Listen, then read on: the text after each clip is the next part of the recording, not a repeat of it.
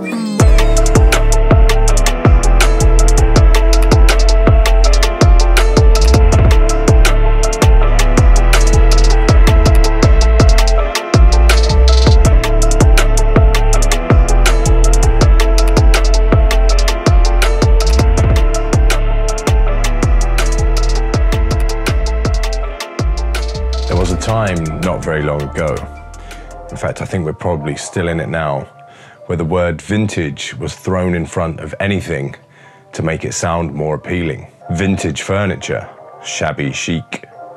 Vintage wedding video, pissy yellow. Vintage this, vintage that, vintage everything. One of the most hackneyed terms I've ever heard of in my vintage life. The definition of vintage: denoting something from the past of high quality, especially something representing the best of its kind. Now, the vintage typewriter that I just saw on eBay going at £7.50 was far from the best in its kind. But the lenses that we use really are. But what is it about vintage lenses that we love so much? I don't know. Why can't we just use our normal lenses and make the footage look vintage? I can't even say the word vintage. I hate it so much. Of course, there are thousands of probably overpriced vintage LUTs that we can get our hands on. But this isn't Instagram. And why fake it when you can have the real thing?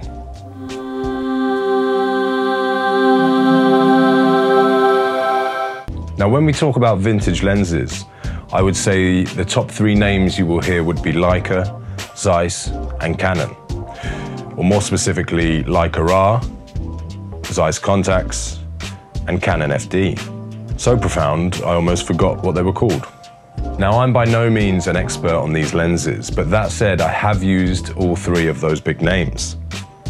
And I've also spent hour upon hour upon hour upon hour upon hour trawling through the internet and eBay and various second-hand lens sites trying to find myself a bargain. Now, I say bargains, the popularity of these old bits of glass has grown massively in recent years, and that's down to them being easily adapted to mirrorless cameras.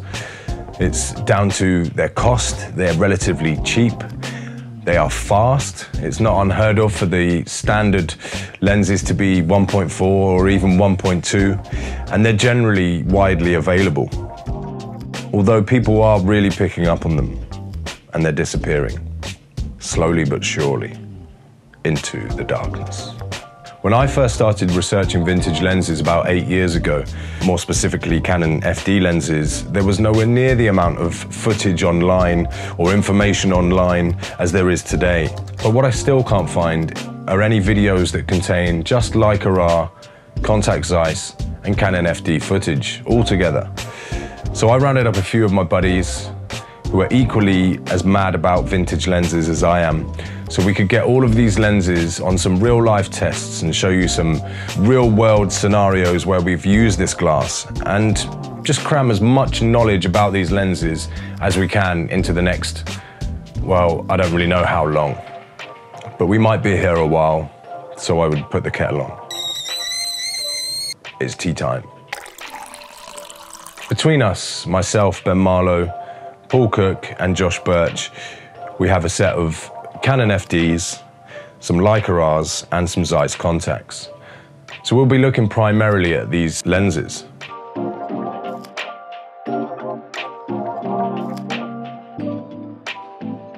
So what's all the fuss about?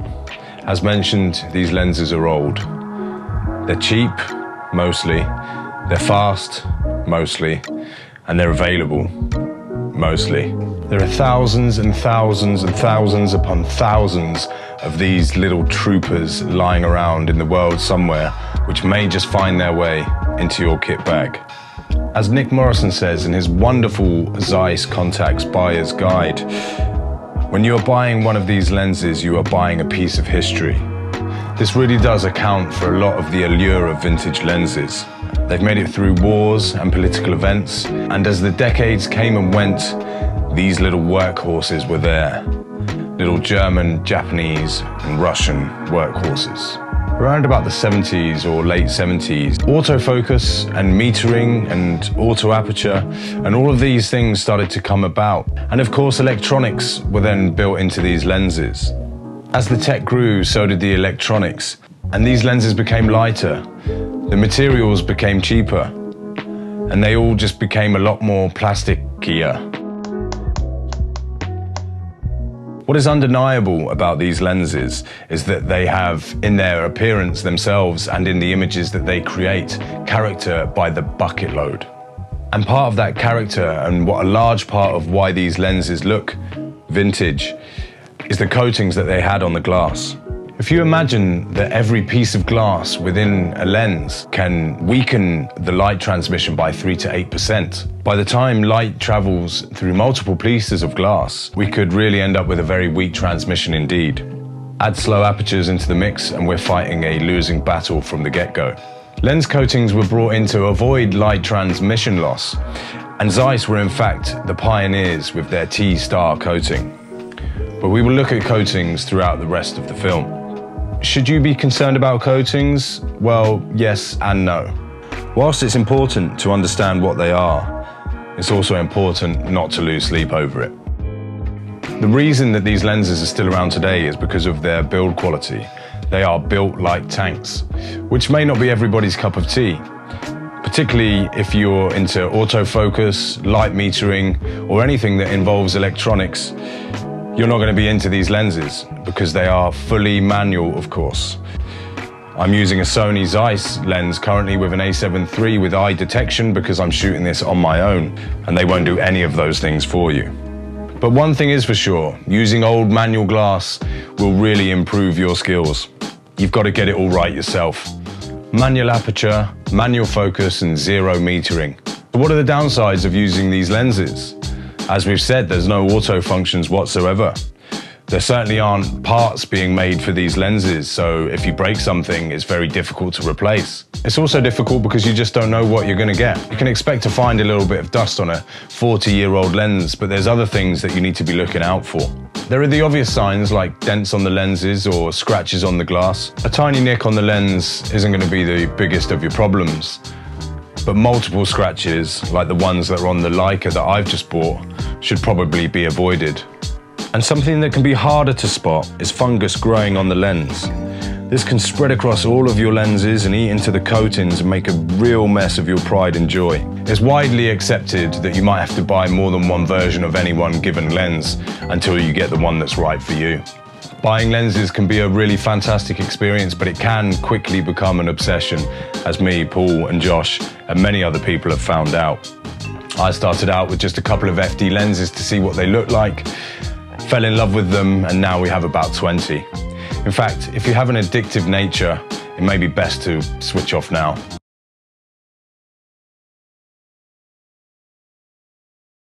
Okay, you're still here. Let's continue. Now, we mentioned adapters earlier. Obviously, you can't get a lens from 1975 and just whack it straight on your camera.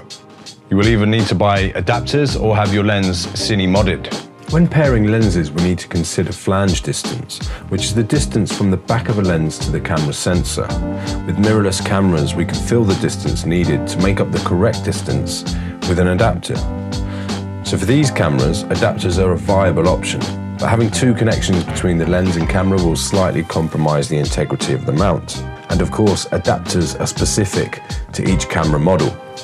All cameras are different, so it's much more stable to have your lens modified by a specialist to whichever mount you would prefer.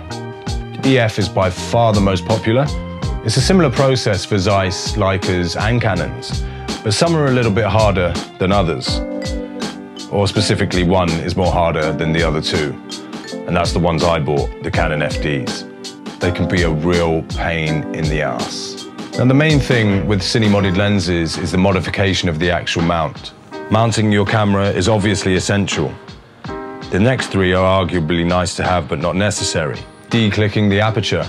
That's taking out the physical clicks by taking out the ball bearing inside the aperture, which gives your aperture a smooth turn, which will allow you to change aperture on shot without it clunking. The next thing would be adding focus gears to the focus barrels, which is the little teeth that go on the focus barrel, which interlock with the little teeth on your follow focus, which makes focus a lot more achievable with these old lenses.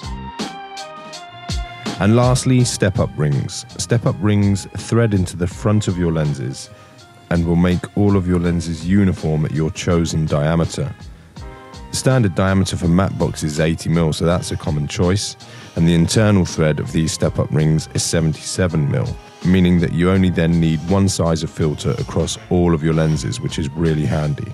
We use Gary at CSP Pro for step-up rings, and these are the awesome custom-made caps he made for us. Thanks, Gary. Nice work, Gary. Ooh, look how it keeps on spinning. Spinning, spinning.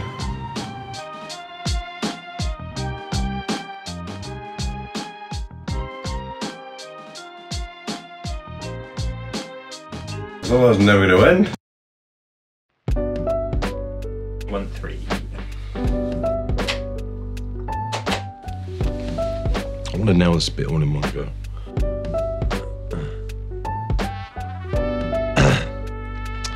The Canon FD lenses were around. The Canon FD lenses were in circulation from 1971 to 1995, originally for 35mm SLR cameras, meaning of course they cover the whole frame, making them, like the Leica Rs and the Contax, future-proof. It was in 1987 when the EOS mount was born, and this really started the decline of FD production, being a much more favourable mount. There's something nice about knowing that these lenses have been around longer than I have in some instances. This longevity and undeniable build quality definitely has an allure about it. Flattering skin tones, beautiful lens flares, creamy rendering. That's so wrong, isn't it? I'm gonna take that out, man. I can't put the creamy rendering. There's just something so special about those flattering skin tones and beautiful lens flares. Not to mention the creamy rendering. These lenses were hugely popular and definitely the go-to lenses of that era. There are a huge amount made, from the very wide fisheye focal lengths up to a 1200mm telephoto lens. The huge amount of FDs that were produced make them available and for the most part affordable.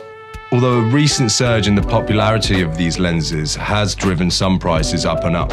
For example, the 24mm L series, which I've just seen sell for £4,000 on eBay, which is pretty ridiculous, really.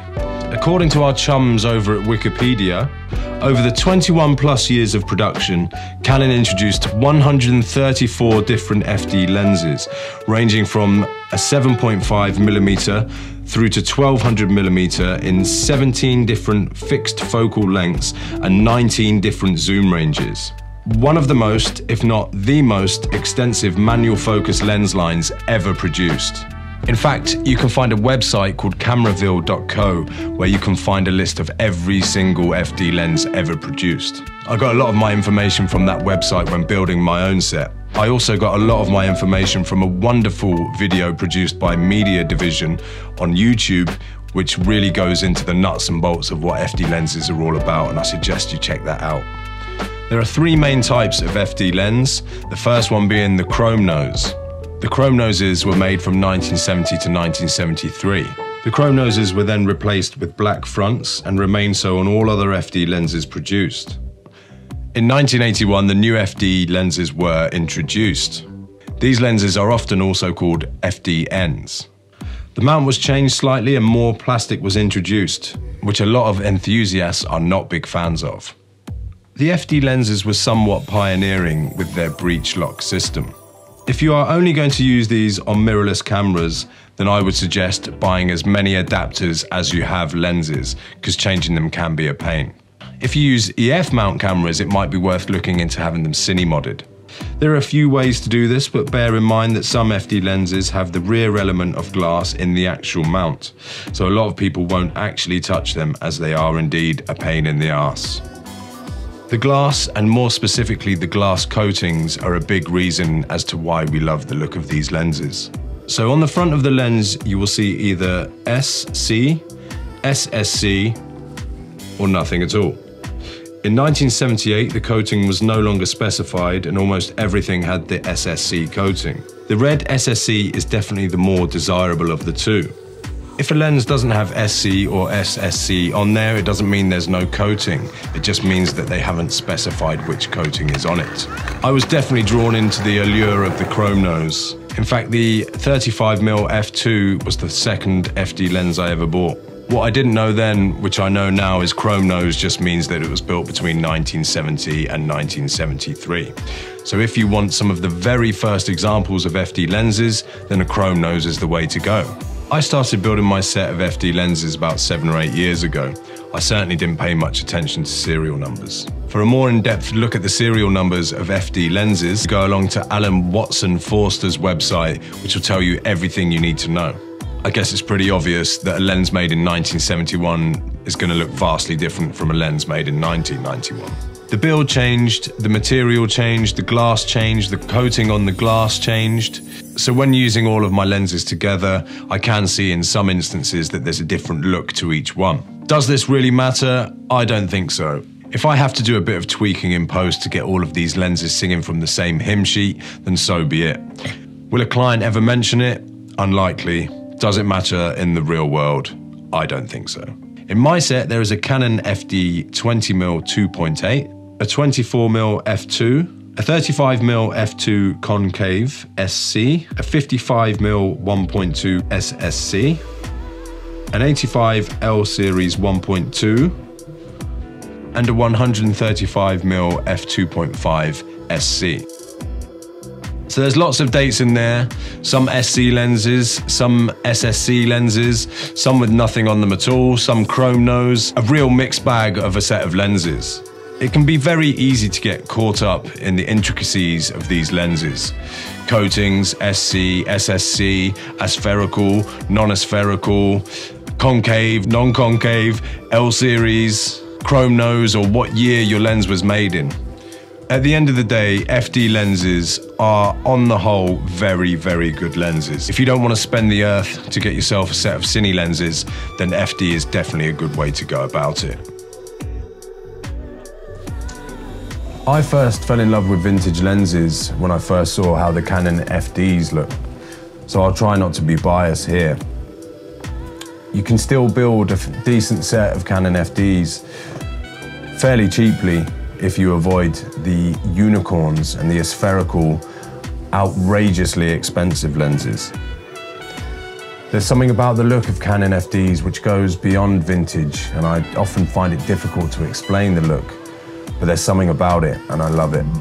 One thing the Canon FD range has is exactly that. There's a range. There's loads of different wides and fast wides at that. There's tilt shift lenses, there's long telephoto lenses. You're not short of range when it comes to Canon FDs. Canon FDs are very difficult to mod. You can try and do it yourself, but personally with 40-year-old glass, I wouldn't trust myself. I would definitely send them into a specialist, and specialists are few and far between. Again, if you play your cards right, you can build a decent FD set for fairly cheap. Good lenses they are. The first Leica R mount lenses came out in 1964. Originally designed for their SLR range, and in particular, the Leica Flex. So straight off the bat, it's good to know that when you're looking at Leica lenses, you're actually looking at lights lenses. We're also looking at lights lenses, because lights and Leica are the same thing. Now specifically, you can have lights Wetzlar lenses, or you can have lights Canada lenses. Lights Wetzlar lenses are made in Germany, in Wetzlar, and Lights Canada lenses are made in Canada. Leica opened up a factory in Canada, just in case something untoward would happen to their factory in Germany. It's also widely reported that the lenses are of identical quality, so there's not too much to worry about there.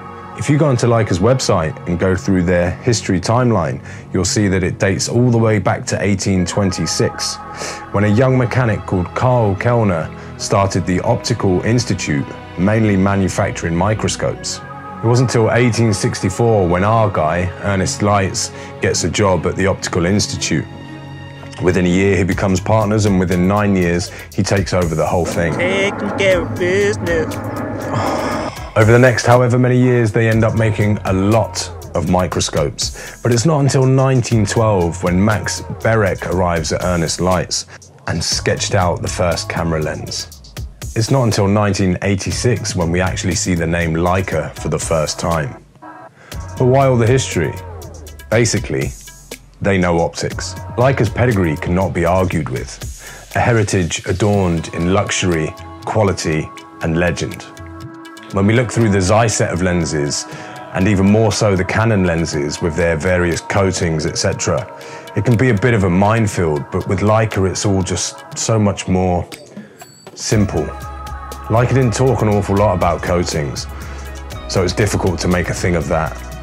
The focal lengths are easier to understand, and the model names are simple and effective. Maybe this is just the German way. Simple, effective, and efficient. There's a lot less of a maze to find your way through when looking at these lenses.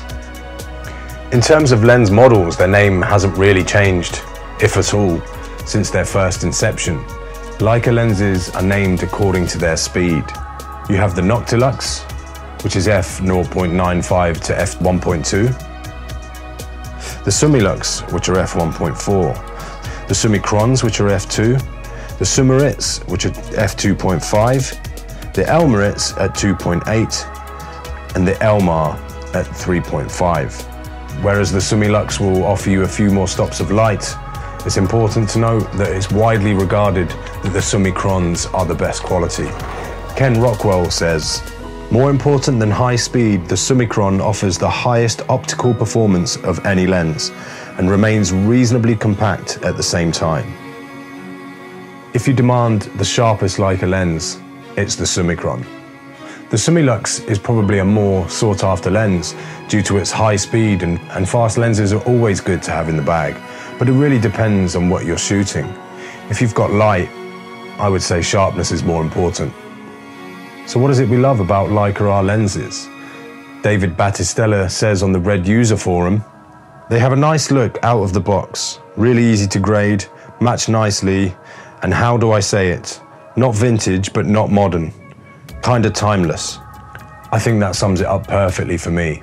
The FDs for me look old, but whereas the Leica Rs still have that old feel and vibe to them, they can still hold up next to today's lenses. They are sharp and they look beautiful, but they retain that older look and are often described as having a creamy bokeh and dreamy blurred backgrounds. Nick Morrison, who wrote the Zeiss Contax guide, talks about these images by Bob Gundu. "Bob, there is a wonderful softness to the highlights there. Love it. Funny how glass only 20 years old retains so much character and yet is still very sharp and usable. Love it." Doesn't he just love it?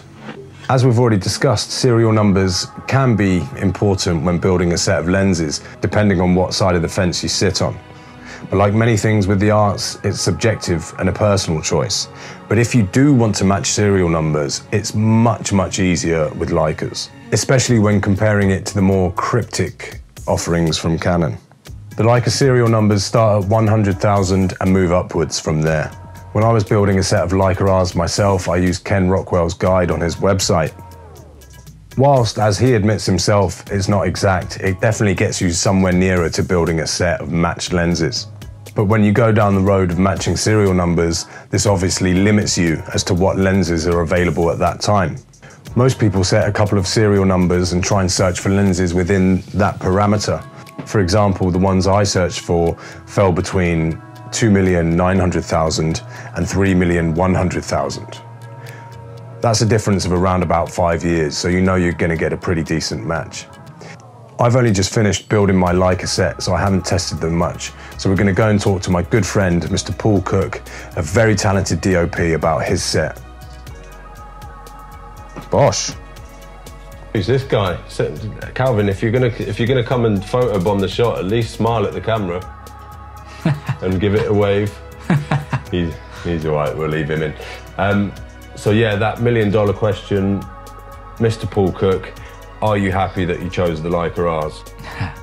Yeah, I'm really in love with my Leica R set.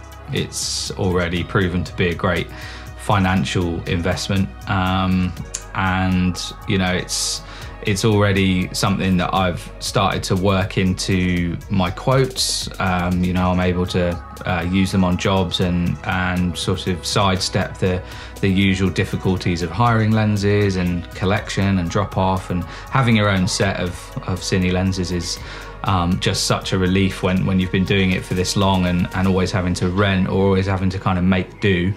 But yeah, I couldn't be happier with the Leicas, really. There's some, like I said sort of before, there's some lenses in the set that are without a doubt my favourites, and the ones that I might not have particularly expected to be my favourites. You know, for a while I was kind of wondering, you know, should I keep the 35mm Summicron or should I really go on the hunt for the Summer Lux? Yes, it would set me back 4 times as much or 5 times as much. But is that the lens that I need, sort of thing? Absolutely not. Summicron 35mm f2, absolutely beautiful lens. Have used it loads already, and it's the go-to lens in that set if I just want to get a really beautiful shot with, you know, this kind of magical swirly bokeh in the background. I've definitely seen that in a lot of the stuff I've shot with the 35. The 50 is just a, you know, a solid staple Leica lens. It's sharp, it's fast. I've got the Summer Lux, which of all of the Summer Lux is the easiest to find and the most affordable. You know, there's only a couple of other Summer Luxes, and they're the 35, which is insanely expensive, and there's the 80, which I do have, which is also pretty expensive. There is the debate about the 80 and the 90 Leica Rs. There's quite a big difference in price, and there's not a massive difference in terms of the quality and the look.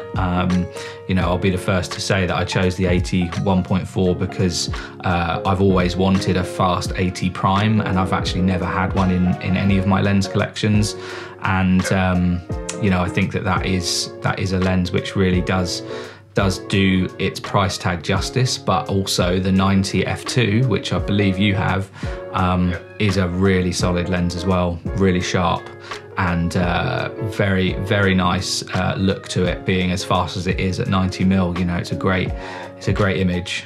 It's that whole Summicron or Summer Lux argument, isn't it, really? And, you know, again, that comes down to what you're shooting. I think, you know, starting my career in the wedding game, if I was buying this glass then, I would 100% be like fast as possible, Summer Lux all the way, but those Summicrons are just super sharp, you know, so... Yeah, I think there's very few people out there who would say with any confidence that they always shoot wide open and that they always hit focus. You know, that's highly unlikely, and you know, not everyone loves the super shallow look. You know, as I say, I've really not been disappointed at all by any of my lenses, but particularly the 35, which is the one that comes out on more corporate and commercial work than I might have expected. So I guess the last lens in the set to talk about was the one that sort of eluded us both for a very long time and was a hard one to find, and that's the 19mm. Because we got ours within less than a week, was it?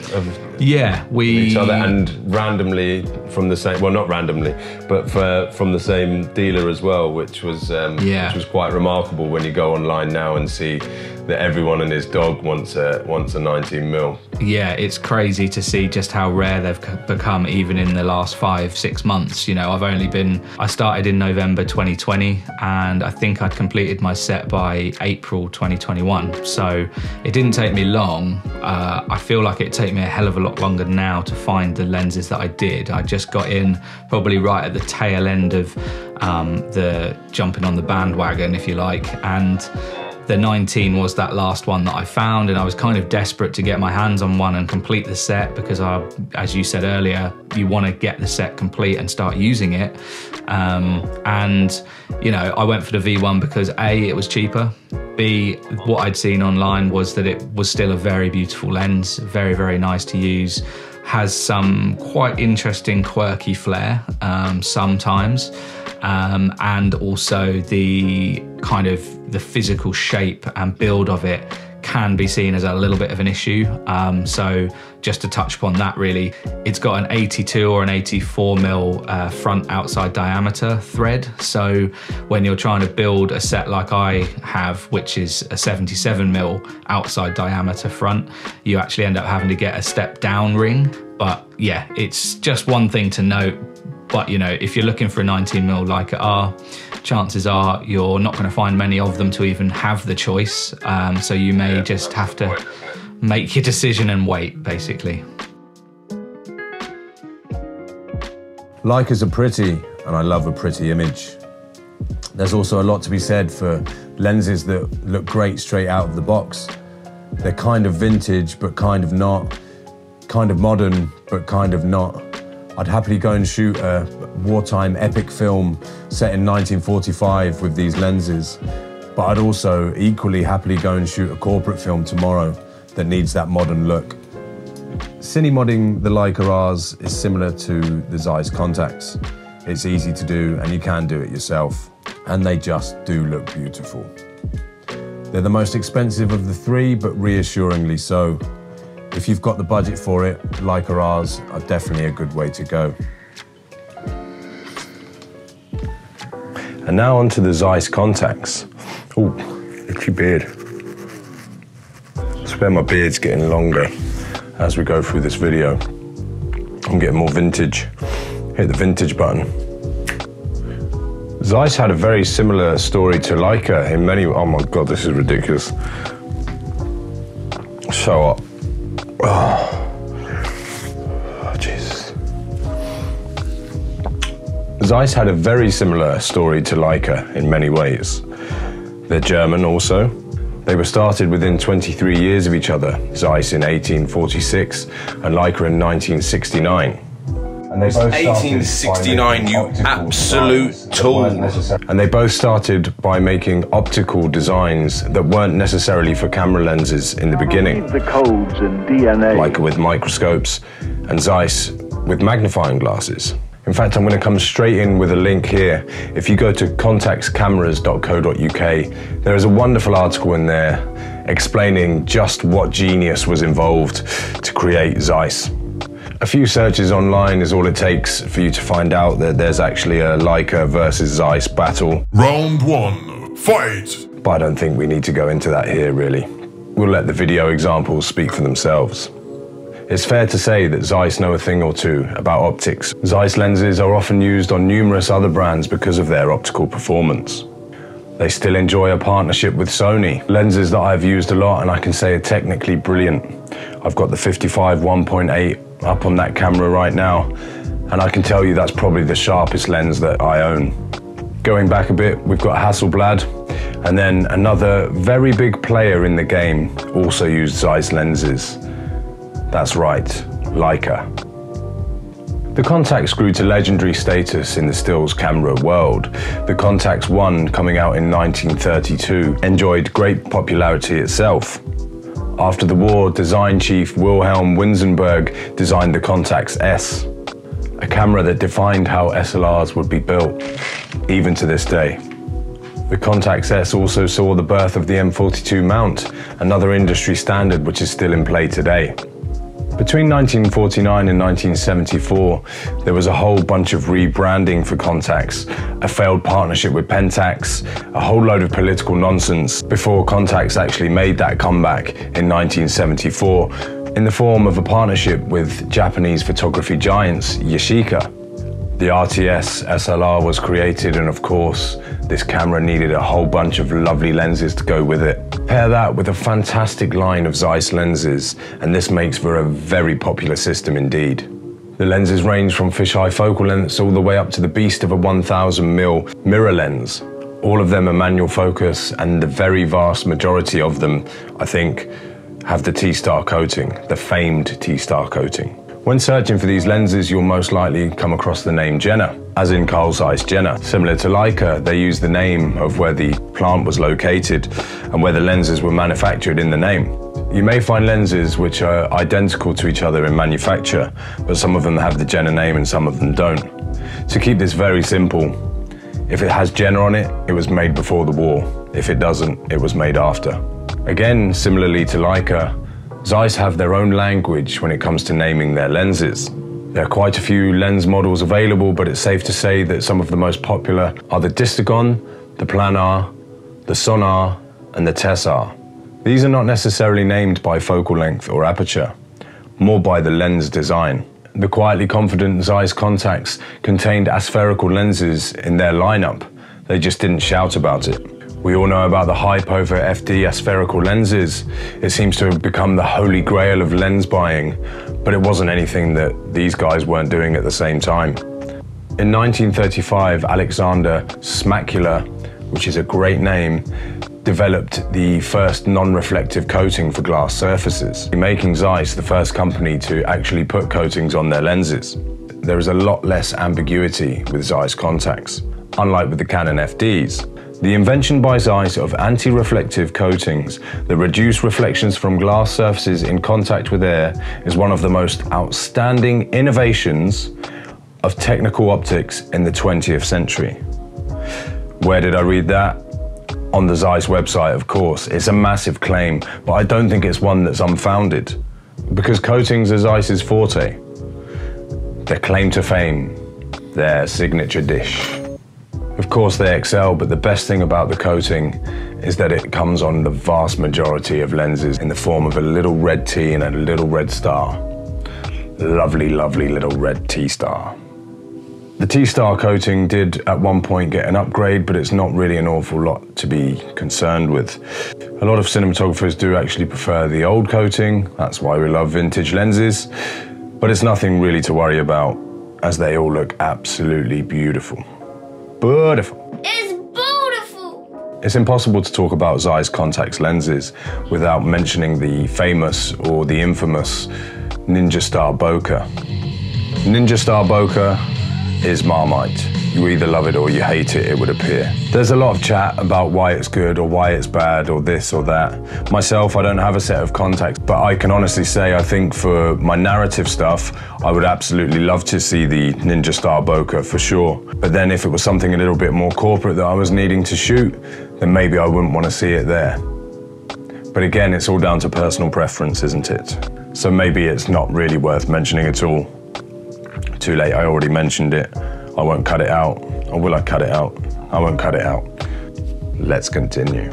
There are a few other things that might need to be considered when looking for a set of Zeiss Contax lenses in terms of manufacture codes. Contax lenses come in two varieties, AE and MM. Again, very simply, AE lenses were available before aperture was controlled in the camera, between 1975 and 1984, and MM lenses were made from 1984 onwards, or until 2005 when they stopped making them. And all Contax lenses that were ever made were either made in Germany or Japan. So if your lens states AEG, it means it was made between 1975 and 1984 in Germany.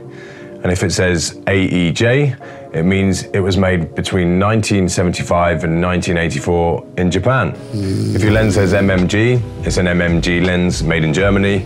If it says MMJ, it's an lens made in Japan.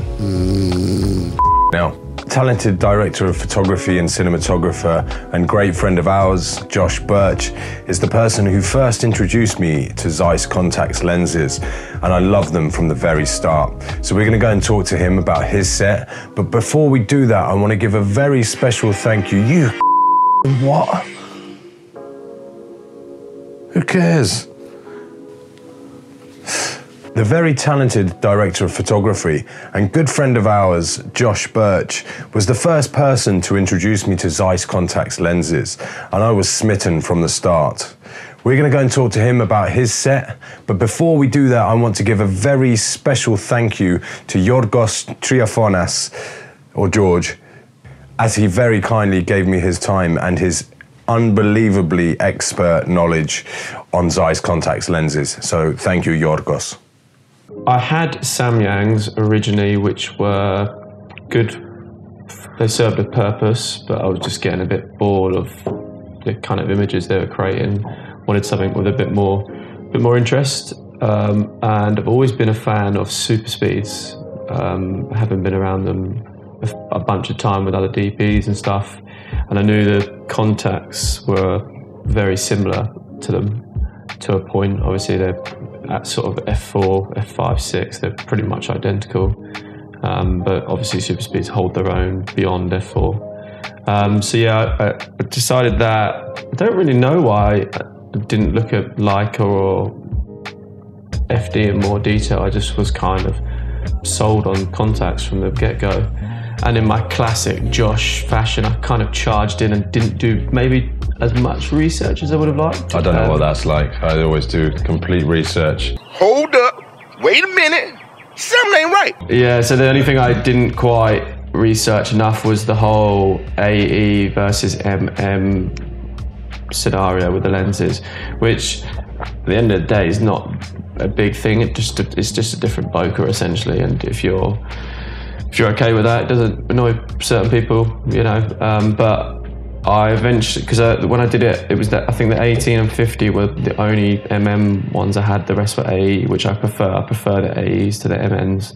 The Ninja style bokeh doesn't bother me whatsoever. I mean, as I said to you off camera last week, if you're focused on what the bokeh looks like, then it's obviously a bad video. You know, if your attention's drawn to that, it's not good. The AEs tend to flare a bit more white and a bit more wild, if that's the right word, a bit more vintagey, whereas the MMs tend to be a bit more controlled. So it's all a personal preference again. If you like the old school vintage flares, go for the AEs. If you don't, MMs are your best option. Cool, and then, so your MM's the 18, is that right? Yeah, this one. And obviously the big thing with Contax is at the wide end of things, we don't have speed. Have you ever been in a situation when you thought, damn, I really wish that this was f2 or f2.8? Oh yeah, absolutely. I mean, these lenses tend to be, where I have budget, I'll always rent different lenses because I just like to I like to play around with different lenses for different projects, you know, create specific looks for different projects. But yeah, it's definitely been plenty of times where I've been on 18, I'm thinking, love to have an f2.8 or, you know, even more, because I'm pretty sure the super speeds, the 18's 1.5. So you have no problem when you're at that wide end of it. But it's not been anything that stopped you from getting work, has it? So No, exactly, yeah. I mean, they're usable, you just got to consider your lighting, really. I mean, the whole scene, it's a wider shot, so hopefully there'll be more light in the shot than if you're... The one that I have seen, but I don't know if it's an AE version, I don't know if the 15 is an AE or not, because I think that's f2.8. Is that fisheye? No, it's not fisheye. Okay. But I know it was on this. I know the 15 was in the ZF range, but I just don't know if it was in the MM or AE range. I know the 21 you can get, which is f2.8, but I think having that couple of mil more is quite nice on the 18. And then if I was to change anything else, I would try and get the 28 lens to the Hollywood lens, you know, the f2 version of it, because I've currently got the f2.8 version. And then the other thing would be to have maybe a macro. Quite like a macro in the set, just for, you know, specific shots that you need. I've got one in Canada. I don't know when it's going to arrive here, but we'll definitely check that out when we do get it. I mean, look, the box has been sat there waiting for that macro for God knows how long, the 8th slot. Well, there you go, mate. When it comes, it's got a home. Yeah. But yeah, I mean, they all get used. But I mean, the one that gets used the least is the 135. Barely used it. Yeah. But it's also quite cheap to acquire, so there's no point losing it really in case you ever did need it. I think they're across, you know, Leica, Contax, and Canon. The 135 is like you could just pick one up tomorrow for 300 quid. It's like they're all the same, aren't they? Yeah, exactly. But I'm glad the core of the lenses, the 35, 50 and the 85 are all 1.4, which is nice.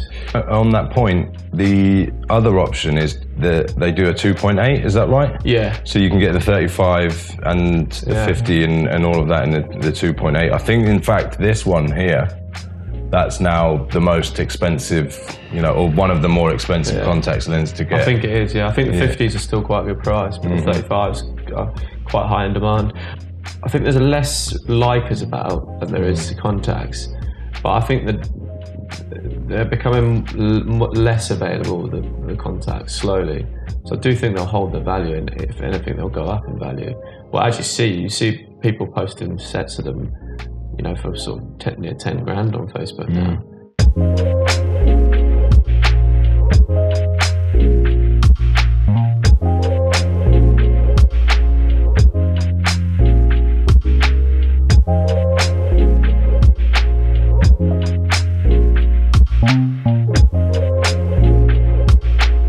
I think the Contax Zeiss lenses are some of the most underrated lenses out there. In many ways, they're more desirable than the Canons or the Leicas, yet they're the cheapest to build. They're easy to find, they're easy to mod, and they're easy on the eye. As the footage shows, they're true to life. And there's nothing wrong with footage that looks exactly like real life. I remember the first time I got Zeiss Contax footage into the edit suite, and I was blown away by how sharp it was. My only gripe with the Zeiss Contax range is the fact that the widest lenses aren't very fast. But if you can deal with wide lenses that aren't fast, then you'll probably be okay with the Zeiss Contax lenses. As mentioned at the very start of this video, the whole point of this film was to get the Canon FDs, the Leica Rs and the Zeiss Contax next to each other on a real life shoot. And that's exactly what we're about to do.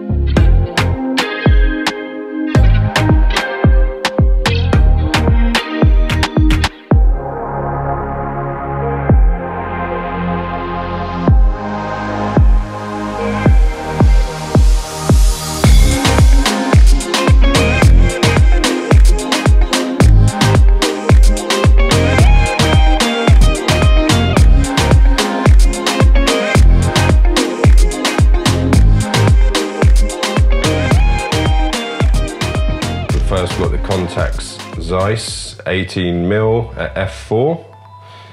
And of course, Paul, we did the same, we shot at f4 for all the other lenses, because obviously the other two lenses being faster, but to make it a fair test, we decided to go with f4 across the board. Yeah, absolutely. Yeah, I think it was a wise decision, really, because you can't go and compare a faster lens with a slower lens and expect the same results. Obviously, we would have had wildly different exposures as well, and we would have had to have ND'd the faster lenses that little bit.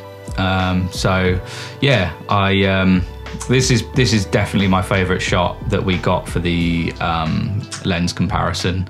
Okay. I really... Is that because of the composition and how the shot worked out, or because of the colours, or why is that? Yeah, I think the composition, the camera movement, and the colour separation in the lighting is probably one of the nicest features of this particular shot. It was really nice to get that separation of colour between the tungsten bulb and the colder daylight coming through the window. So that was, you know, that was really nice to get that that difference. But yeah, just the composition and the location as well looks great.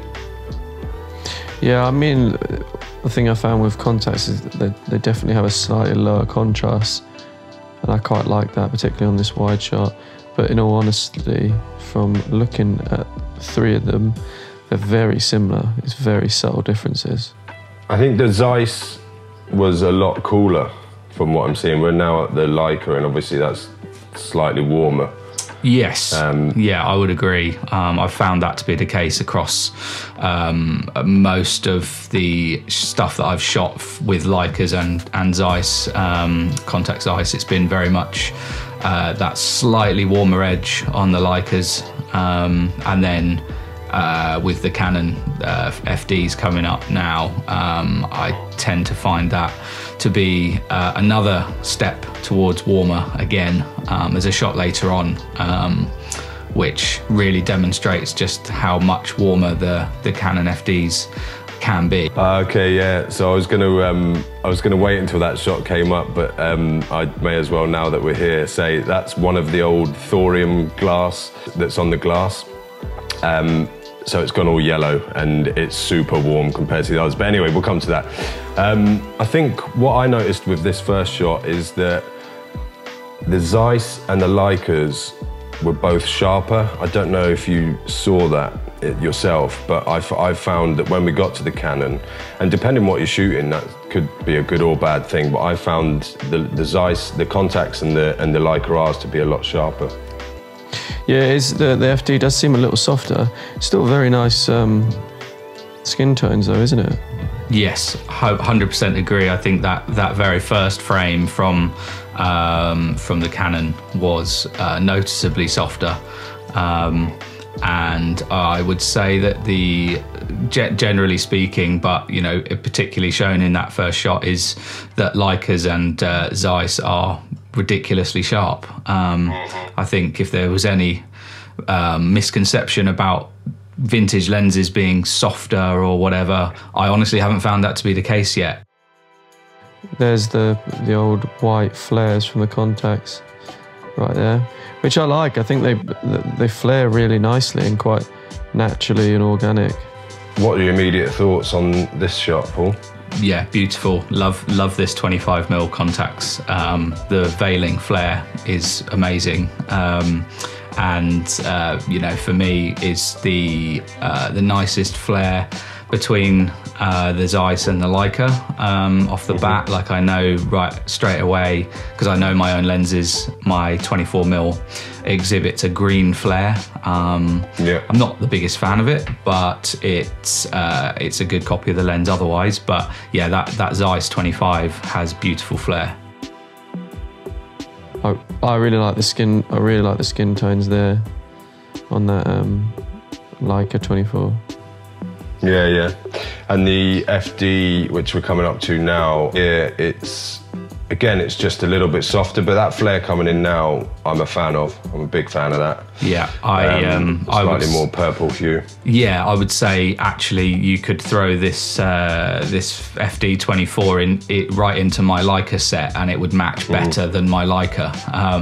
It's actually got flares and the color and sharpness of the rest of my set. I think it's actually probably weirdly my favourite shot, although I can totally agree it's a little bit softer, only marginally, but I actually prefer the FD in those three clips. Yeah, so talking of matching lenses and colours, as we just kind of found out, the 35mm FD is one of the very early chrome noses. And as you've mentioned, it is a lot warmer than everything else on this whole shoot. And I left it in there. I kind of color graded it and played around with it just for my own peace of mind, to know that I can make it look like the rest of the set, as you would do. And it did, and it came out perfectly. Obviously, just took a bit of that warmth out of it. But as you will see in a second, it's a lot warmer than everything else. Off we go. Yep. I really love this shot. I love like the drama of it, how she's kind of got her bottle of booze and her head in her hands. It's a really nice shot, this. Yeah, it works nicely, and it continues the colour separation from the first shot with the blues and the orange, sort of warmer orange tones. But I think I think the Zeiss 35s, from my own experience with other Zeiss 35s, they are amazing. And you know, I think really it just goes to show that, you know, a 35mm and a 50mm typically do tend to be some of the nicest lenses in any set. It's just a focal length that seems to be a sweet spot for a lot of focal lengths, for a lot of manufacturers, sorry. So I think, you know, the Leica R, I would say that this shot particularly doesn't do the Leica R35 justice, because it's easily my favorite in my whole set. And it was actually the first one I bought, and there's a little story behind that, but I won't go into it, because yeah, this FD 35, as you say, is massively warmer by a few thousand Kelvin. It is, and it looks great, because it looks just like sunset. Yeah, But then you know, this footage is going to be used in a film, and it's definitely not sunset when she's leaving that room. Which is a real shame, because I'd love to have kept those colours. But I agree with you. Definitely, when it jumps from the Contax to the Leica R, it just doesn't look as nice as the other two. And I'm similar with my 35mm Leica R. It's an absolute beaut. So I don't know if that was just my shoddy camera operating, and maybe I didn't expose it quite right. But you know, it's funny, isn't it? It takes tests like these to see where each lens really does kind of shine. Yeah. So now onto the 50s and the 55. So straight off the bat, all three of these shots really impressed me for sharpness. They are so sharp. And you know, perhaps another test that we might have wanted to do would be to test them at wide open sharpness, but definitely stopped down. They all perform incredibly well for sharpness. I think for me the Contax Zeiss has nicer out of focus bokeh or bokeh. I think it's just got the edge on the Leica there. And the FD, I was really surprised how similar the FD looked to the other two lenses, because I kind of always anticipated it being that little bit more different and sitting slightly outside of the comparison, but actually they were all really similar, and I think all of them performed amazingly well. Yeah, I think the main thing to draw for me from the 50mm comparison, they're all very sharp, all pretty, you know, very similar, but the one thing that really stands out for me is the out of focus area on the Contax series. I find it very pleasing, the out of focus areas. Skin tones and stuff are nice across them all. Yeah, I was exactly the same. When I was watching the footage back, I kind of was struggling to kind of come up with any points, other than they all just look so damn nice. So yeah, I was chuffed with this shot. I was operating this shot, I remember, and some of my framing was a little bit off at times, trying to follow Ella's movement. The slow-mo mix. Well, let's give you the benefit of the doubt, because this is the end of a long day, and it was really shoehorned in, this shot, wasn't it? Let's be fair. Yeah, it's a little bit of why don't we just grab that kind of a shot? And weirdly, I think this first shot was the one I nailed it on the most, and managed to hit focus. And I think again, there's elements to all three of these lenses that I love. The out of focus areas, again, the bokeh in the background is beautiful, but as we'll see as this shot comes up, and you rightly pointed out, there is a ninja star going on in the background, which is... I've got to get your opinion on that while we're there. Yeah, for me, it's a distraction. And I was almost, well, no, I wasn't almost. I was gutted that I saw that actually my Leica 80, which we're now seeing, has a little tiny hint of a ninja star as well. Considering the price of this lens, you know, I paid nearly €2,000 for this lens, and you know, it comes with part and parcel of buying vintage glass, I suppose. There's a risk that some of those aperture blades might have slipped a little bit over the years.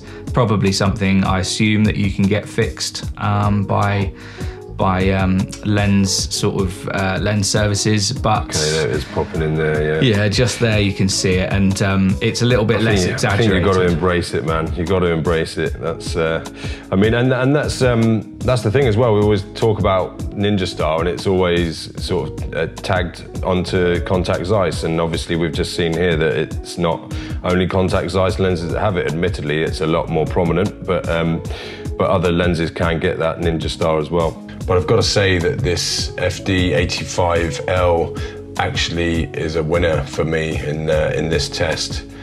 Love that flare that's just coming in there, and as Ella sort of moves her head backwards, but it's definitely a lot less contrasty. I don't know if that's just the copy, maybe a touch cooler as well, but I really do like the highlight roll-off on that lens, and whilst the Contax and the Leicas both look lovely, I think that one does it for me.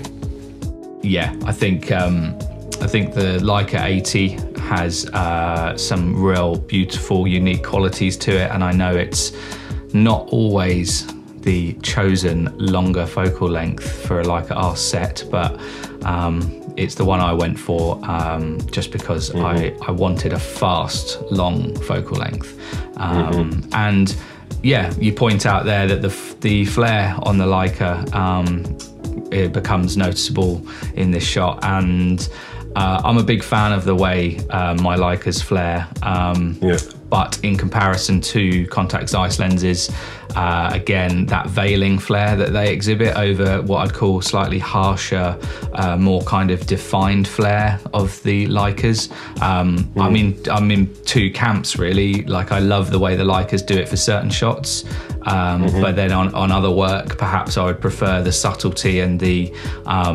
softness of the Zeiss flare, because that is something that you can get away with more. I'll sometimes have clients comment on the Leica flare.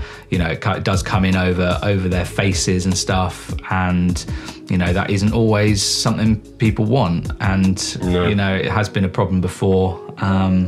But the FD and the Zeiss, as we've just seen, they do have that slightly softer flare quality to them, and I'm a big fan. I'm a big fan of both styles of flare. I think it just, you know, it depends what you're working on and kind of how much you want the flare to be a prominent feature of the image, or whether you want it to be a very subtle hint of a flare. It just depends on the work, really.